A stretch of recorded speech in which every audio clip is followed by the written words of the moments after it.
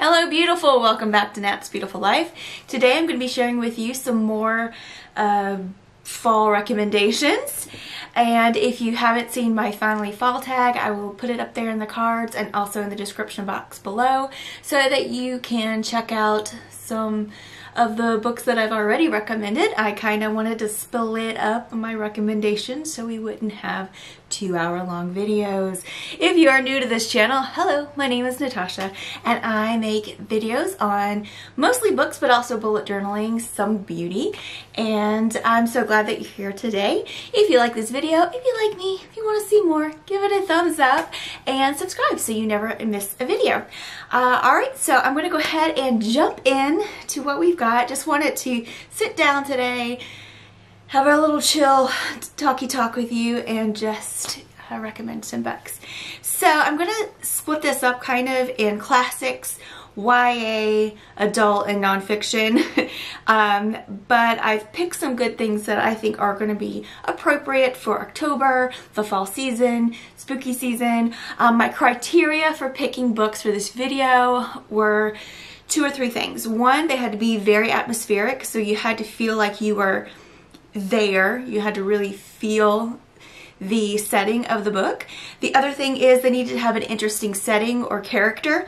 And the third thing, which would be a bonus, if they are creepy or messed up. Not all of these are super creepy, but they all have to be atmospheric and very interesting characters, settings, things like that. So let's get into it. The first classic I'm going to mention is Lady Audley's Secret by Mary Elizabeth Braddon. This is one of the first of the sensationalist novels of the Victorian era, and this follows Lady Audley,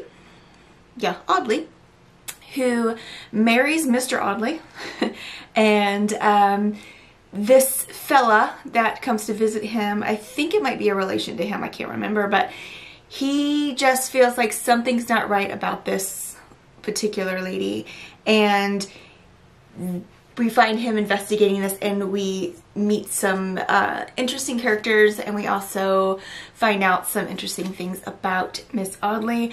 I really recommend this book if you are all interested in any Victorian literature, Gothic literature. This is definitely Gothic in nature, and it's just a good time.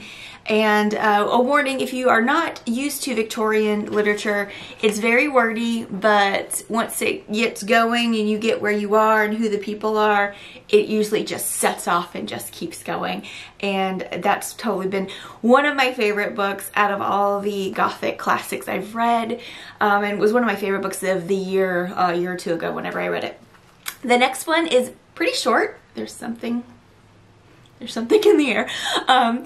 The Turn of the Screw by Henry James. This book is very short, like I said, but this is not only atmospheric, it is spooky. It is a ghost story. It is creepy. It is children and a governess, and there are people walking the grounds. Why are they walking the grounds? Who are these people? And it is a story in which a man is telling the story of this particular situation to his friends, and they're all kind of creeped out. I recommend this. Go into it blind. Ruth Ware's, what is it called? Turn of the Key is loosely based on this, but this is better. But yeah, I recommend this if you are wanting something a little bit spookier during this time of year. The next book is going to be Rebecca by Daphne du Maurier. I don't speak French, sorry. But this book, we follow a lady who is never named. Our narrator is the new wife of this gentleman, and he goes, takes her back to his home, and Rebecca is somehow still there. Maybe not in person, maybe not in in the way, but everything about Rebecca is still in everybody's minds. And I am not all the way through this book yet, so I'm interested to see how things go, but I've heard a lot of people just 5 stars and rave about it, and it's their favorite book, so I'm excited to get to this and finish it this month.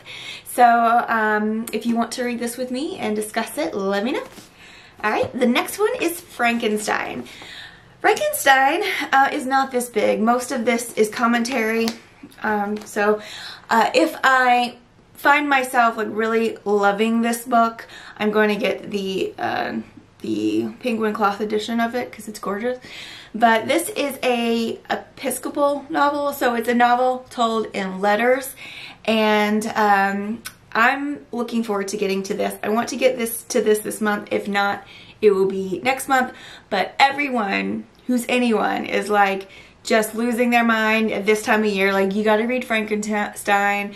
You got to have your own thoughts about them. So if you again want to read this one with me, grab it and let's go.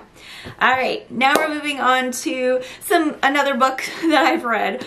I always recommend the Sherlock Holmes series. It starts with A Study in Scarlet. The second book is The Sign of Four, and then the third book is actually The Adventures of Sherlock Holmes. This is, of course, a detective mystery story, and it is episodic, I would say. I don't know if that's the right word to use, but you do want to read them in order. The reason is because his life is not only, and Watson's life are not only like a part of the story, you know, as they grow and as they meet people, as they do things, it's within their life as they're solving these mysteries, and they can also refer back to old mysteries while they're solving new mysteries. So you do want to read them in order, but I do recommend them. They're great. All right, let's move on to some YA and some books that you probably read in one sitting. First one I have here is Monday's Not Coming by Tiffany D. Jackson. I am a fan of Tiffany D. Jackson. This is one where our main character Claudia has her friend Monday, and she goes to school. She's been away for the summer, hasn't heard from her best friend, goes back to school, friend doesn't show up, and she is convinced that something has happened to Monday, but no one is doing anything about it. And it's right there in the very beginning, the very first sentence is, my friend Monday left. Here, let me see if I can find it, read it to you. But you find out quickly that this is the story of how my best friend disappeared, how nobody noticed she was gone except me, and how nobody cared until they found her 1 year later. So it's very intriguing how it was hidden that this girl was missing, how nobody could really get to the bottom of it, and also when they did, how heads rolled, like, you know. But also it's a psychological thing because you have Claudia dealing with all of this. I read this in one day. It's incredibly easy read. I love Tiffany D. Jackson's writing, and I recommend this one this time of year because it is weird. The other thing I wanted to mention was all of the Maureen Johnson books that are kind of recent. So she has her Truly Devious series that is out. That is a quick, easy read, and the audiobooks are not bad either. And the most recent book that came out is in that same world, but it's not connected as far as like to the crime. But we have A Box in the Woods, and that is a standalone, and to me that's the best one because I listened to the audiobook, and the crime that Stevie, who is our main character who solves crime, the crime takes place in the 1970s, like 1978. 4 teenagers in the woods that got murdered, and some of them, their bodies were found in a box. It was horrific, and you know, it was just one of those slasher kind of teen movie like reminders of like that era. And it was like I was a little like creeped out listening to it, and that part is like so good. And if you've ever read or listened to any of her stories, you know that you go from the crime, the time of the crime happening, and then you go to present day and you go back and forth. And so you really are involved in the crime portion as well as the solving portion. And you're trying to put all these things together. I think The Box in the Woods is definitely my favorite, but I do recommend them all. The next one is Be Not Far From Me from Mindy McGinnis. This is very atmospheric as it takes place in the wild. She was raised by her father to be very able to survive in the wilderness. I think he owned like a hiking, camping like store or something. I don't remember, but they did long distance hikes and all of that stuff. She gets lost in the woods and she's very hurt. At times, this book will leave you like, so like, I don't even know how to describe it, like cringing because of all the things that she has to do to stay alive and to keep herself from getting infection and all of this stuff. An excellent survival story, and it's a pretty short book. Yeah, I recommend it for this time of year as well because it's got that weird thing going on and then, yeah, so I don't want to give away, but there's like also another person who like a year before went into the woods and never came out, and so she's kind of got that in mind as well as trying to stay alive, all this stuff. Highly recommend, and plus Mindy McGinnis writes some really messed up characters and things, and I think this is probably the least messed up character she's written, but as far as like the actions she has to go through, it's up there. Alright, and the next one for the last one, I think, for YA, I'm going to recommend, I hate this cover, but it's what they had, the Miss Peregrine's Home for Peculiar Children. Don't watch the movie. Do not watch the movie. Don't watch the movie. If you've watched the movie, forget it. It is not the same.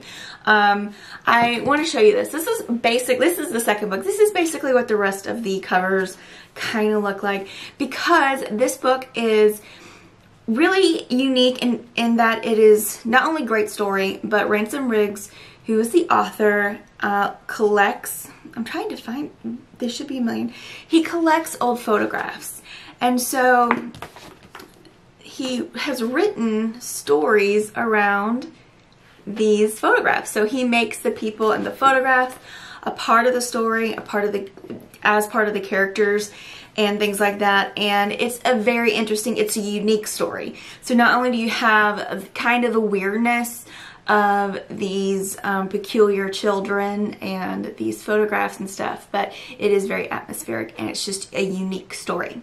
Okay, so let's move to some adult stuff. First one I'm going to mention is The Secret History by Donna Tartt. There are also books like If We Were Villains, and I believe one called Madam. I actually have those here, but anything that is dark academia, kind of settings, weird schools and stuff, I think is always appropriate for the fall. This one is based on a group of Greek students who basically, I think they like worship almost this professor of theirs who's very eccentric and weird. And this book is messed up. This is all kinds of messed up characters. Go into it blind. You know somebody dies, but because they tell you right off, but just go with it. And here's the thing with Donna Tartt. Her writing is immaculate. It's beautiful. Even if you don't like her stories, her writing is just a treat. I love it. And so I'm like, anything that comes out by her, I want to read it, but I know I'm usually going to be let down at the end a little bit, but whatever, it's a whole other story. On with that particular set of dark academia things, Vicious and Vengeful. These were made for fall. Vicious is our first one, and it can be a standalone, but I really enjoyed Vengeful as well. But you've got two guys in school, they're friends, and they find out that you can become a super hero or super villain, whichever. You can have superpowers if you have a near-death experience.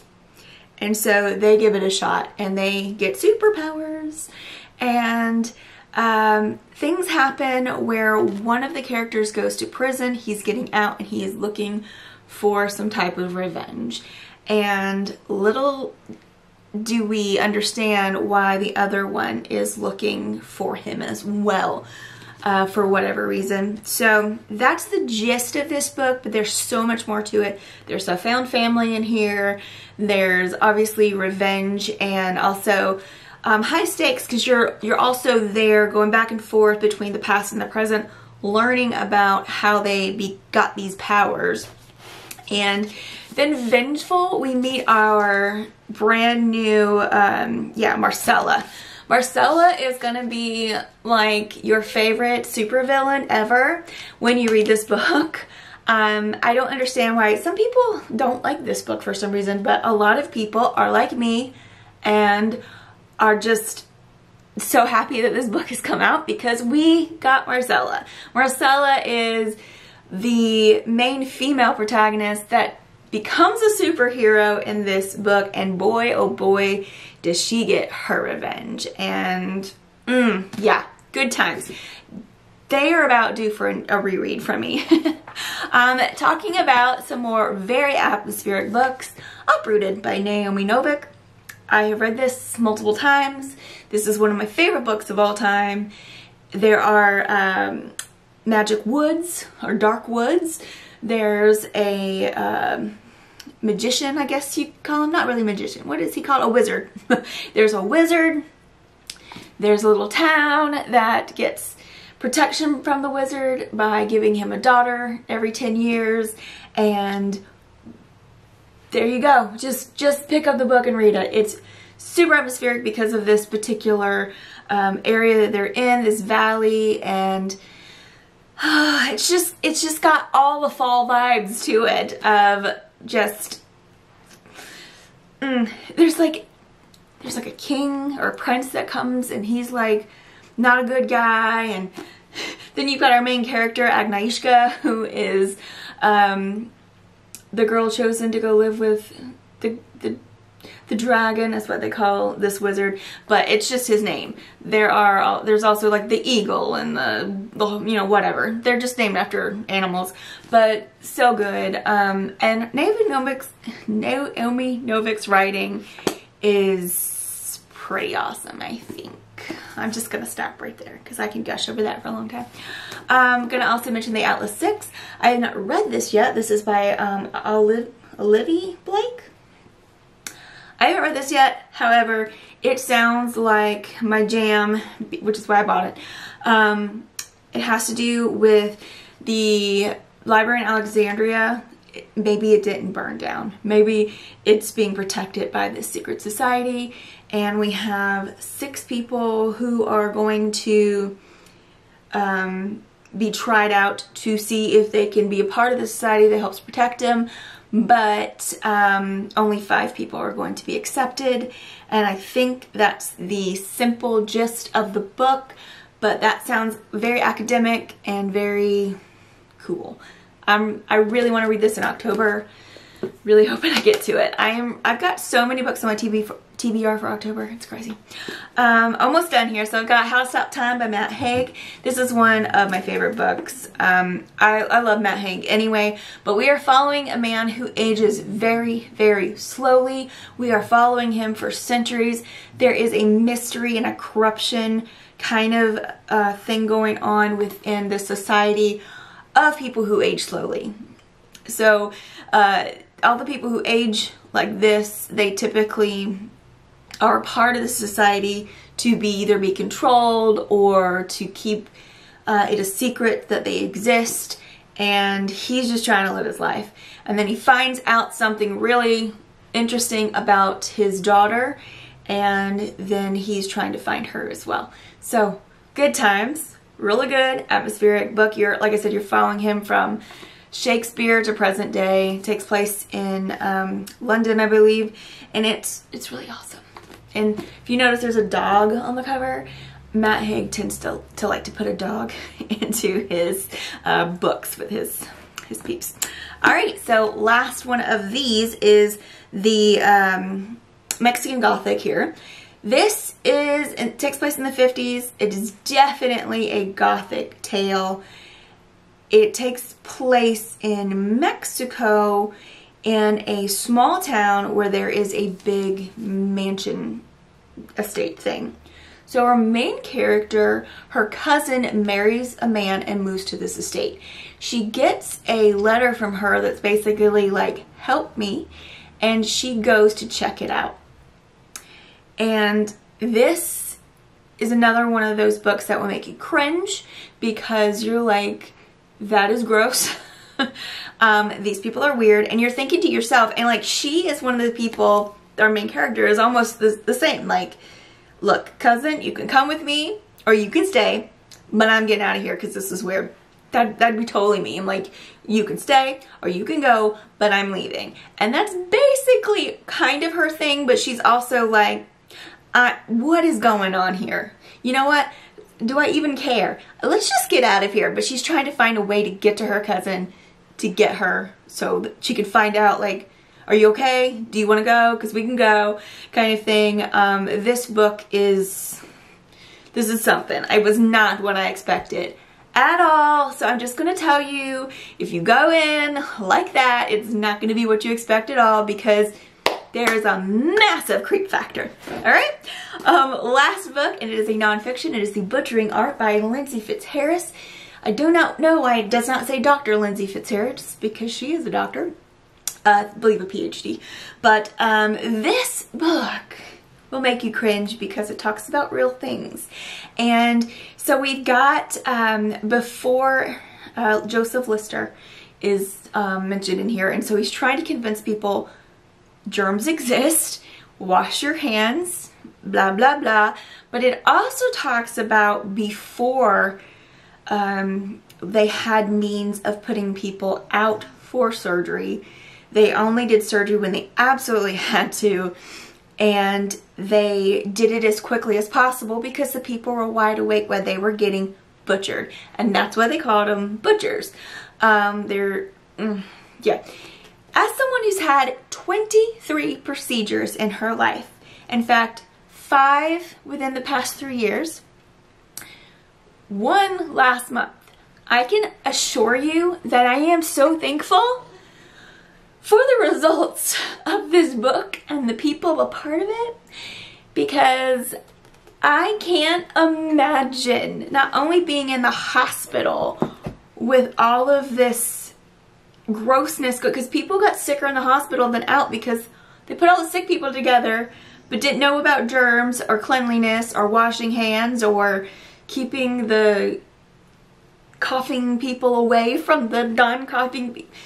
And then also the fact that surgery was so, like, you were awake. And I'm gonna tell you, I wrote a paper about this in college. When I had my first heart procedure, I had awareness, which means that's when you wake up from your anesthesia.